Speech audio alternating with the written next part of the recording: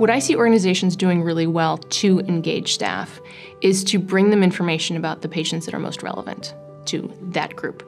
And the reason that I say that is when instead of saying we've got a quality measure, it's below our goal, we need to work harder at it, that's not relevant to me as a clinician or a caregiver trying to create value for my patients. But if we can say, here's what your patients are saying, here's what their experience is, the full context of their experience.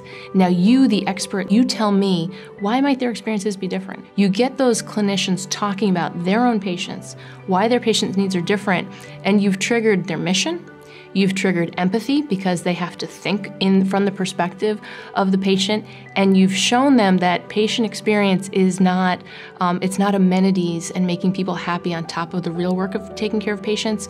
It is the full, safe, quality, and positive experience. And so when you use that mechanism with staff, it drives their own engagement and it actually drives ideas about what they can do to bring more value for their patients.